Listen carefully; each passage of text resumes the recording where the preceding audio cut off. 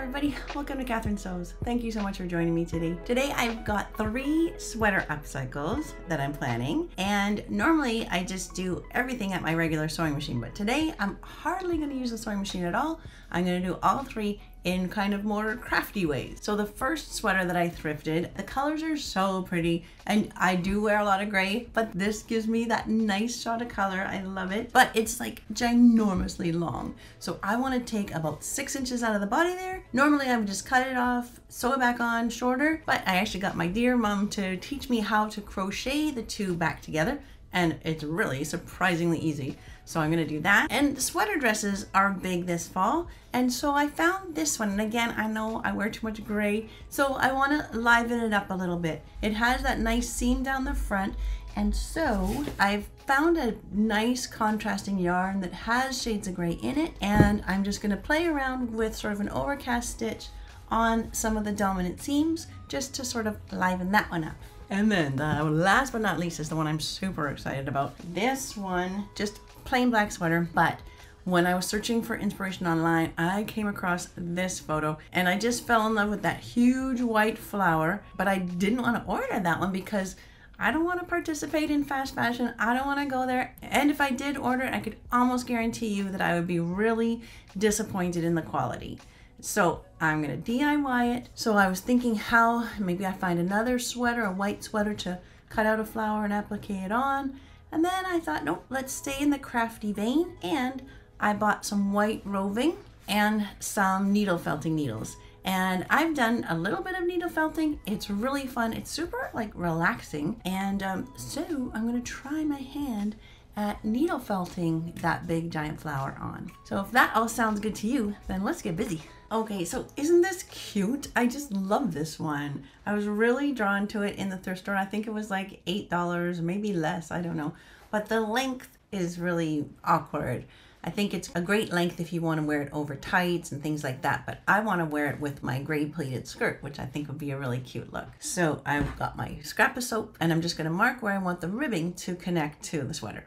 I think about like that, like just with about an inch or inch and a half below the colored stripe.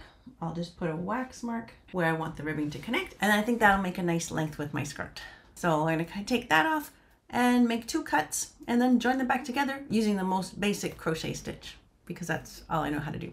Okay, so I could not make a mark with my soap. All I could do is scuff it up, but that's okay because I can just see the lines in the knit, and I'm just gonna cut right along there, trying not to lose my way.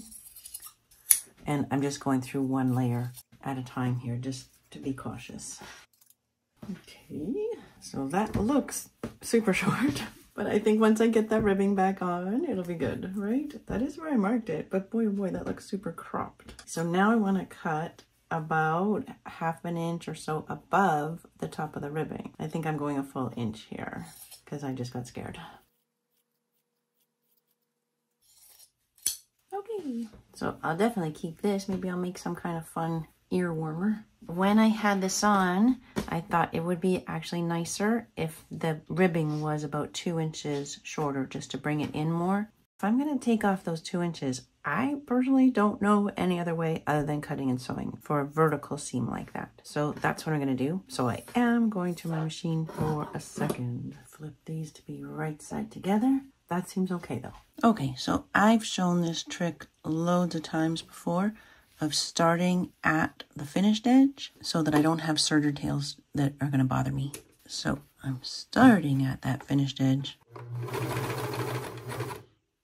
and just sort a couple stitches, lift up, bring my chain forward right underneath the presser foot, and then serge over that chain. And then you get that nice finished edge right at the bottom of the ribbing. That will be okay. So now I think I want to flip everything inside out. This sweater is so soft and lovely. I can't wait to wear this one. So now I need yarn, right? From the piece that I've cut off, now I want to pull off yarn that I can use to crochet it back. So I'm going to try to get a long piece. There's a good long piece. Okay, well this is long enough to get me started. Alrighty, and now this is the back, this is the front. I need to find that little insignia here. I want that going right side together with the front, and the whole ribbing goes inside with the finished edge going in first and the raw edges all coming together. And then I'm going to clip side seam to side seam and side seam to side seam, and then find centers, clip there, and center front. And I might put one clip in between each of those as well. So I tied a slip knot just like this, but then I found that the easiest way was to put the hook through both layers first, about 1/2 inch from the edge, and then get the knot onto the hook and pull it through both layers. Okay, I think that's working. I think that's gonna make sense. Okay, so that is the deal. Stick your hook through, wrap your yarn around, pull the yarn through, and then pull your new loop through the one that was already on your needle. Stick that through. This is working. And then I can start to see that chain forming on this side. Can you see that chain forming? That's exactly like when I undo a sweater, I look for that chain. So my only worry is that this is all rough and raggedy. I can just serge that edge after I've crocheted it all together nicely. I still think it'll look better than just sewing and serging, and it'll still be finished nicely. And how is that looking? Oh, yes. Yes, yes, yes. Okay. My mom would laugh at my technique right now. Letting go of the hook each time. That's very poor form. This might be a time where somebody's going to tell me to stay in my lane and just do what I know, which is sewing, not crochet. And you know what? Fair point. Perhaps I should. But I like learning new things and trying new things. And so I'm going to continue on in probably a comfy chair and watch some TV that is not about war. And then I'll show you the end. I think I'm actually super excited about that. Okay, I'll show you later. So I finished crocheting the ribbing back on, and I think it's nicer than a sewn seam with serging. It's just laying flatter and thinner. So I do like it, but it took obviously way longer than just sewing it. But now on the inside, I still have these rough edges. So I think I'm going to serge them still, but I'll serge them separately so I can press it open and flat. It just sits so nice when it's open. If I did this again, I would serge the bottom edges first and then crochet them together. I think that's the best of both worlds. Okay, that gives a lovely finish. Good, good. And then I'm confident on the inside, looks good on the outside. Excellent. Okay, this one is done. Nice. And it's just perfect length, and I really do prefer this method of reattaching the ribbing. I think next time, yep, I'll just serge both pieces separately and then crochet them together. It's a nice smooth seam. It's not chunky and wiggly that sometimes can happen when you sew it back on. It just looks kind of natural, like it was meant to be like that, which is the whole point, right? So this one is definitely a win. I think I'm set to go out for the day in this outfit. So now let's move on to that sweater dress. Alrighty, so as far as sweater dresses go, I think this is kind of a flattering one. I often find them very unflattering, but I think this one is quite pretty.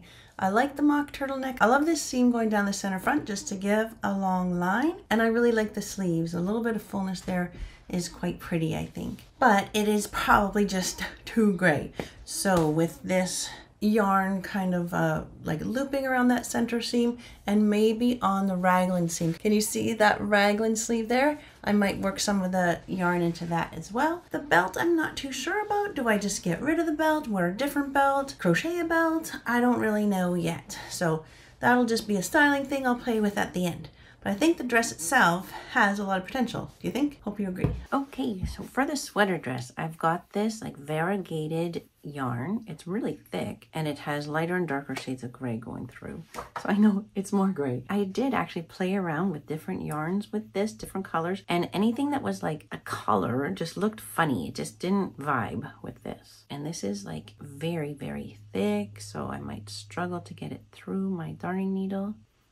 That's my mom's trick, is to put a thread. I've just got a regular sewing thread wrapped around that big yarn. Okay, and then if I get the two ends of the sewing thread through the needle, perhaps I'll be able to pull the yarn through that way.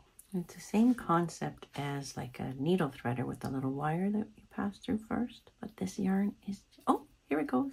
There we go. Okay, yay for the thread trick. Okay, good. Knitters maybe don't like that I'm starting with a knot, but I'm going to start with a knot. And I'm going to hide that knot on the inside. I don't want that knot right at the top. So can I start a bit down and then go up and then start again and go down, but make it look like it's all in one? I don't know. So my knot is hidden about 4 or 5 inches down. Oh my goodness, it's hard even to pull this through the knit. Woo. Okay, so that looks like a nice size stitch. So yeah, that's exactly 1 centimeter. I'm going to mark the bottom of my finger every centimeter like that. And then if I'm coming out here, I know I want to go in there. And it is surprisingly hard to tug through. I'm also going to want to have like the same kind of tightness on my stitch. Oh, that does look kind of cute though, hey?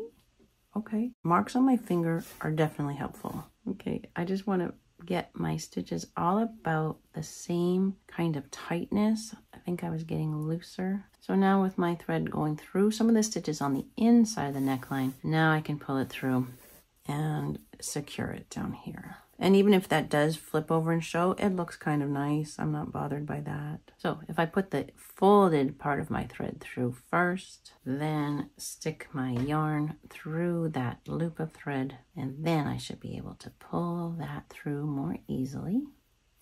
Oh yeah, that's easier. So now from here down, I want to make it look like that's all one continuous thing, like there's no break there. So now I'm going down. So you get the idea. I'm going to do that all the way down this center front and on the 2 raglan seams and see how I like it. I think that looks quite nice. Okay, comfy chair time. I'll be back in a bit. So I did end up pulling out that first bit and changing to 1.5 centimeters or about 5/8 of an inch. And that seems to be the sweet spot. So I did that whole center front seam, the 2 raglan seams in the front and the 2 raglan seams in the back too. And I think it looks really dynamite. At the 1 centimeter mark, it was just a bit too tight and it would have taken 1.5 times as long. So the last thing I'll do, I think I'm just going to snip off these belt loops because I don't really need them. If I want to wear a belt with the dress, I can still wear a belt without the belt loops. I think it's really just for hanging in the store, and so I don't really need these. So this one is finished, and don't you think that just adds a beautiful flair to this dress? It was just so plain and drab, and now I think is really gorgeous. It feels amazing. A sweater dress, you can't get cozier than that, but I think it just has a lot more style now than it did before. So I'm excited about this one. Let's move on to that final one with the needle felting. I think, talk about adding a bit of flair. I think that one's going to be really special. So as far as black turtlenecks go, this is kind of a nice one. Like, I don't hate this sweater or anything, but I really love the one with the big white flower. So this is quite a high turtleneck. I'm going to reduce it to just be either a crew neck or kind of the mock turtleneck, which is like in the inspiration photo. But then this little bit of turtleneck is what I'm going to be able to use to flare the sleeves like in the picture. I love those sleeves. I think that's so pretty. And then it's got these slits at the side that I think I'll close up and maybe make the whole body narrower. So I think I should probably do the flower first just to make sure I love it and that it's this whole needle felting thing is going to work for this. Right? If I don't really love the look of the flower, I'm going to be super unmotivated to finish the sweater. So let's start with the flower. That's the fun part anyway. So I'm looking at my inspiration picture on my laptop here, and then I kind of want to duplicate or emulate that flower on my sweater here. So Luckily, the soap shows up beautifully on this sweater, so I'm kind of plotting out the top and the bottom of this flower. The big center of the circle, I have to make sure is below the bust point, because that would not be a great look. So I want the center of the flower below that. So the flower has to come down onto the ribbing.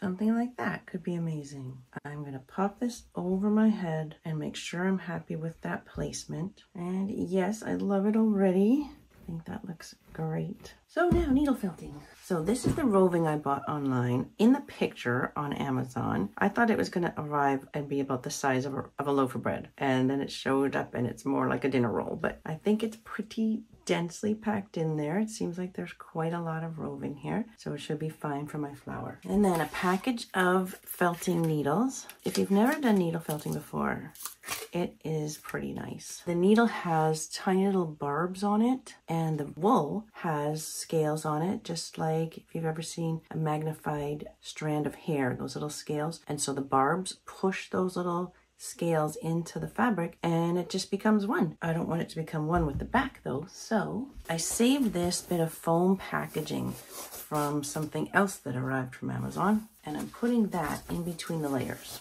And then I think I'll just start with it quite light. I don't know. I think if I do the outline and then fill it in, maybe. All you do once you get your roving in place is just tap, tap, tap, tap, tap.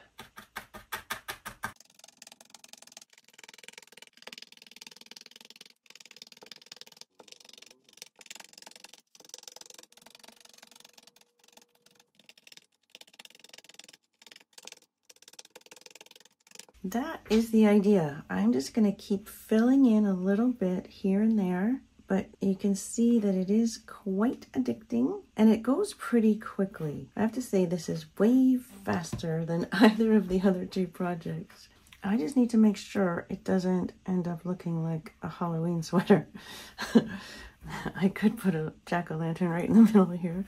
I don't think it would feel Halloweenish if it wasn't mid-October. So I'll keep filling in and I'll keep smoothing it out. Anywhere that it's like lifting up, I'll just tap it in until it's all pretty smooth and flat and really attached. You can see on the back, isn't that amazing? It comes right through like that. That's every poke. That's pretty cool. I'll keep going at this and then I'll show you in a little bit. So inside it has all of these little tufts now, and so to make it more secure, I'm going to go over it all from the inside. And then I'm going to do a whole other layer. It just looks still a bit cobwebby, and I don't know if it's just because Halloween is coming up, but I really don't want it to look like cobwebs. So a whole other layer to just thicken it up. Before I get into fitting this sweater nicely, the last thing I'll do is I was thinking about this void in the center, which is true to the inspo shot, but it's bothering me a little bit, and I'm wondering about taking little balls of the roving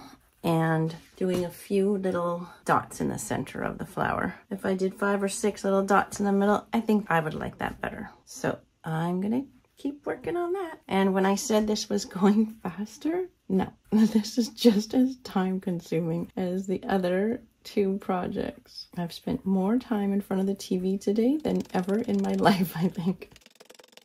So for each of the little dots, I kind of just poke them a few times just on the foam, and then holding them down with a pin, then I poked and poked until they were more or less firmly attached. Now the base sweater is not wool, it's a synthetic, but with needle felting you can still get the wool roving to bind. You can even do this on denim, any kind of fabric really. It maybe works best when you're going wool onto wool, but you can make it work on any fabric, and you can kind of move the roving around to get it to lay exactly how you want it.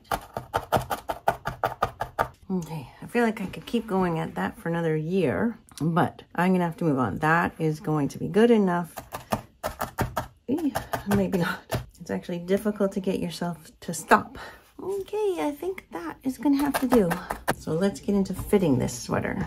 I'm going to be trying to find some of that rib to put into the sleeve because I want to flare the sleeve out like in the inspo picture. I'm going to come in 2 inches off the side. So there's just a tiny bit there. And the sleeve is already really skinny, so I'm going to just curve that around. The ribbing is in too. There's a slit here, but I might try to make good use of that finished edge of the ribbing. The ribbing I'm getting there is 5.5 inches long. So if I could get another 5.5 inches up here, that would be probably helpful. But I'd probably want seam allowance on it. So I better go 6 here. That leaves me 3. So that would give me 1.5 inches on my mock turtle, which would be more of a crew neck than a mock turtle. So I'm gonna wait on that. I'm gonna do the sides and see if these little bits of ribbing are enough in the sleeve. And if it's enough, then I don't have to worry about saving any ribbing off the neckline. So I think I'll just cut and then serge, and then I'll use the piece that I cut off to make sure I've got the same curve on the other side. And even though this is a thick knit, I'm going to try it just straight on my serger. I'm going to get my edges right under, snugged against the cutting blade and the needles. Just serge like 2 or 3 stitches. And leave my needles down, lift my presser foot up, bring that tail underneath, and then serge right over that tail. And the serger is handling this thick wool just fine, no problems at all. Okay, I'll check the fit of that and then look at the sleeves. The fit is nice. The body, I'm happy with all that. And I want the sleeve to flare out, and this is all I have to work with. So that's what I just chopped off the side seam. I'm going to use that slit as part of the way the sleeve is going to look flared. So this edge is going to be under here, and basically I'm going to make a 10-inch tall wedge out of this and serge it into the opening of this.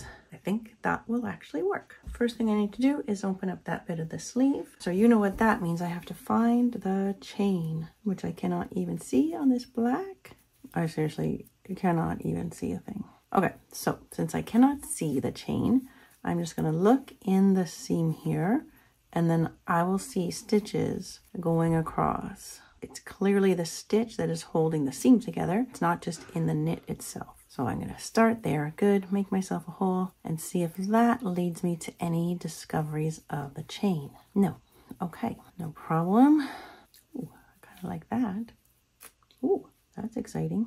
I made a bit of an opening just by pushing my seam ripper gently in that seam. I am not going to recommend that though. Okay, phew, same on the other sleeve. If you put the red ball down, you have less of a chance of gouging your fabric. It's still scary. Okay, so on these two, like the sections that I cut off the side, I've just drawn a line about 10.5 inches up from the maximum width that I have up to that 10.5 inch point. And I'm just gonna cut. And then the idea is that I'll just serge that into the sleeve, and hopefully that looks beautiful. I'll serge up one side of this wedge and then up the other side. And hopefully that gives me beautiful sleeve, and then I won't need anything off the collar. Same way again, starting at that finished edge. If you don't have a serger, I'm sure you could just sew this and then zigzag your edges, no problem. Same thing on the other side of that sleeve, and then the same thing on the other sleeve entirely. Maybe I'll try it on though before I do the second sleeve. Okay, the sleeves look pretty good, but this slit on the sleeve is just twice as long as I need. So I'm gonna close it up and just leave maybe 2.5 inches open. All that means is I'll be just using the regular sewing machine to sew close to that finished edge. Regular needle, regular straight stitch. And of course, same on the other sleeve. Okay, now it's just the neck, and then this one is done. I think for a mock turtleneck, I'm gonna want 2 inches, but it's gonna fold, so 4 inches. Maybe a little bit of seam allowance, 4 1/4. From that seam, I'm using a bit of tailor's wax, but a scrap of soap works just as well. And you know what would have been easier is measuring from the finished edge. Yes, that would have been so much easier. As long as that finished edge is lined up, I can just cut right through there. Oh, Catherine, sometimes you're such a genius. Okay, now I'm just gonna serge that, fold it down, stitch it down, and we're done. Okay, I'm done with the serger. We're looking pretty good here. So now I'm gonna bring that serged edge down to the original seam line. Just like that, should be fine. I guess I better get rid of these tags. So I wanna bring this down, keeping the ribs in line. I don't wanna get into any twisting. So with the ribs just in line with themselves, then I can clip. And then once it's all clipped around, then I think I'm just going to, well, maybe I might zigzag those edges together. That seems like it might be a good time for a zigzag. I'll have, you know, more chances to catch the edges if I'm doing a zigzag. And then after that, I am done. And then I've got 3 new outfits to wear. I really love all of today's projects. I think they all just came out so nice. So I'm using a zigzag and I want to stretch it a bit as I go. Still needs to stretch over my head, so the zigzag will be good for that too. Much better than straight stitch would be. Oh my goodness, you know what that means. It's time to style up my 3 new outfits. I am excited to show you the final product.